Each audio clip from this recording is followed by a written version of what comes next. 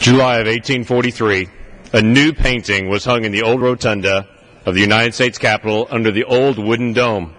It was a painting by Robert Weir of the embarkation of the Pilgrims.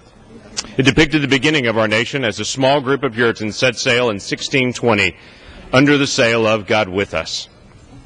The most prominent feature of the painting is the depiction of the people gathered on the deck of that ship in prayer.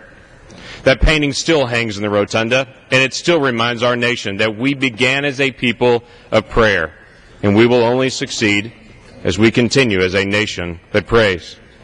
In a day when families are falling apart, when drug use is rampant, when pornography is rampant, when the economy is failing, when debt is at an all-time high, and people have lost hope in government, they move from disappointment to frustration to anger to fear to apathy.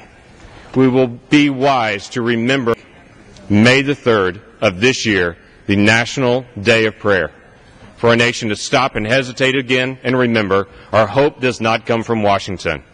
Maybe this is a good moment to read again Luke 22:46, when Jesus admonished the disciples and said, "Why are you sleeping?